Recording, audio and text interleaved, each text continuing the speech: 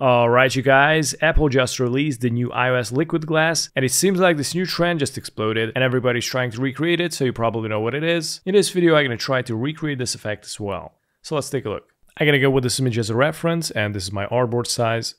And first what I'm going to do is go here and let's go and select the solid color.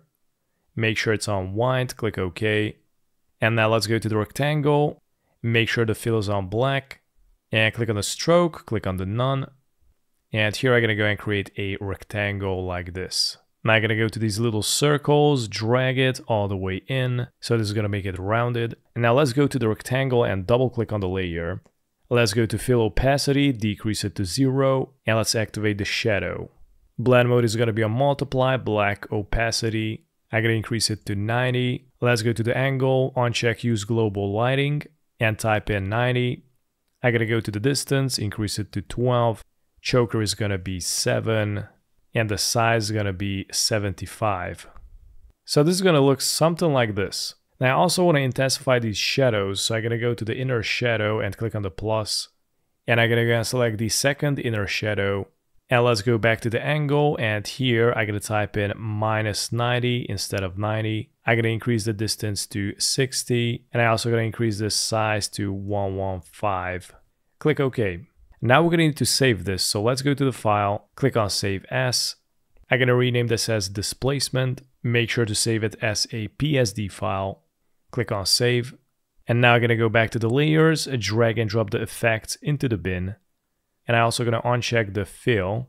So now we're left with the rectangle and the background. And let's select the background, press Ctrl J to duplicate. And let's go and right click on the top layer with the background and select Convert to Smart Object. Now let's go to Filter, Distort, and let's select Displace. Now let's go to Horizontal Scale. I'm going to type in, for example, 50, Vertical 50, click OK. And this window is going to pop up and I'm going to select the displacement that I saved before, click on Open.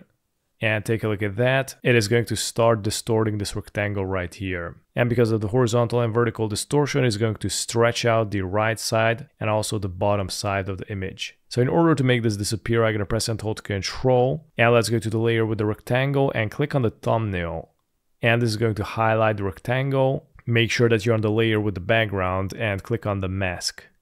And now we'll get back to normal. If you want to increase or decrease the displacement, you also can go back here to the displacement and change up the values.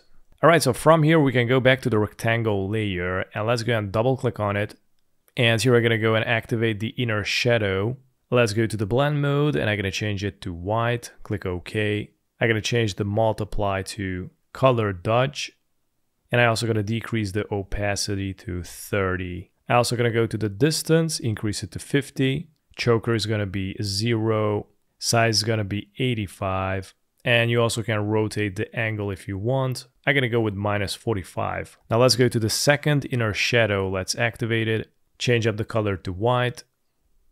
I'm going to go to the blend mode, change it to normal. Here the angle is going to be 45. Let's go and decrease the opacity to 50. Go to distance, is going to be 0. Choker 0. Size is going to be 32. And up at least we're going to add another inner shadow. So let's click on the plus. Let's select the bottom one.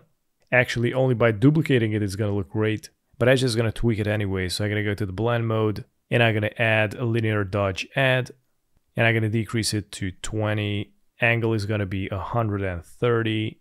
Distance is going to be 20 and the size 40. So now it's a little bit more subtle. So right now, as you can see, it's kind of bubbly looking. So we're going to need to flat that down. And because of that, I'm going to select the setting.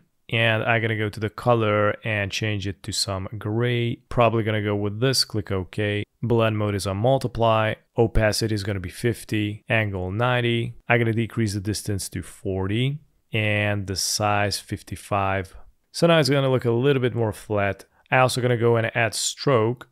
And I'm going to increase the size to 6. The position is going to be outside. And here we're going to go to the fill type and change it to gradient. Great, let's click on the gradient and I'm going to select the black handle, double click on it, and I'm going to change up the color and I'm going to select from here with the eyedropper tool a dark color.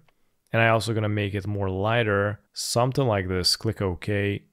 And I'm going to bring this to the center, press and hold Alt, drag the white handle on the left, and this is going to duplicate it. And I'm also going to duplicate this greenish color. Click OK. For the angle, I'm going to go with 54. And about least to make it pop, I'm also going to add a drop shadow. And let's go to the blend mode color, click on the color, and with eyedropper tool, I'm going to select a darker color, something like this, click OK. I'm going to increase the opacity to 60, uncheck the use global light, and I'm going to change it to 65. Distance is going to be 40, spread 15, and the size is going to be 100. There you go. And let's click OK. And about least, I'm also going to activate back the color fill. And I'm going to double click on the thumbnail, decrease it to black, click OK. And let's go to the opacity, and I'm going to decrease it quite a bit. And I'm also going to drag the color fill in between the backgrounds right here. And I'm going to increase it more. So this way the liquid glass is going to have more contrast. I'm going to go with 28. Now they also put some blur on it. So I'm going to go and select this button layer. I'm also going to rename it as button. And let's go to the filter, go to blur, and select Gaussian blur. And here you can add or remove blur. Probably going to go with like 6. Click OK. I'm also going to drag the phone icon somewhere here. And I'm going to bring it on the top. Press and hold Alt and drag the effects icon on the vector smart object top layer. And this is going to duplicate the effects. I'm also going to double click on it and uncheck satin and the inner shadows. But you also can change them if you want. Click OK, and pretty much this was it. Thanks for watching.